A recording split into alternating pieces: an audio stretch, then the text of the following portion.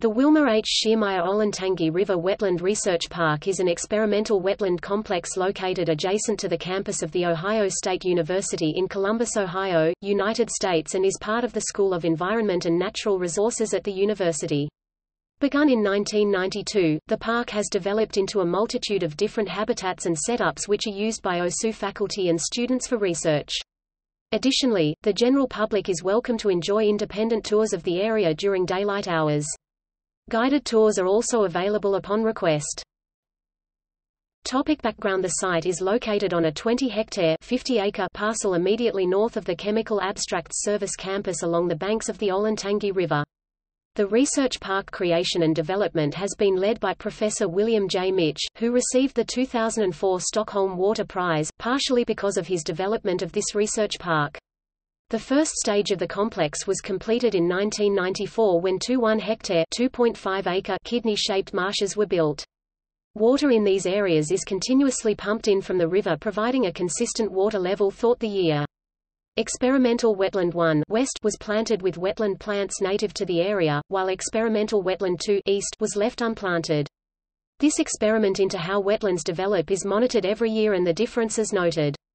Boardwalks were constructed in the following years 1995 and 1996 to allow access to the wetland without disturbing the sediment. These boardwalks are normally closed to the public except during guided tours to prevent disturbance to the ongoing experiments.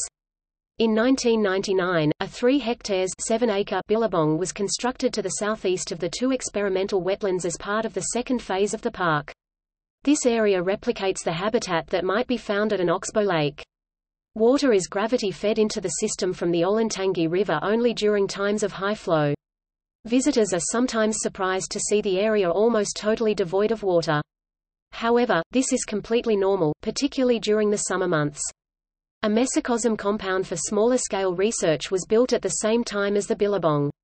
A 5 hectares (12-acre) bottomland hardwood forest on the site was restored in 1999–2000 when 4 breaches in an artificial levee were created to allow the river to flood the forest again.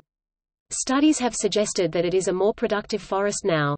In addition, the invasive Eurasian honeysuckle Lonicera mckii is occasionally harvested in this forest to allow a more diverse understory to develop.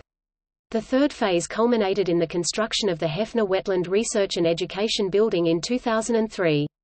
Along with the building, 3 small wetlands were built.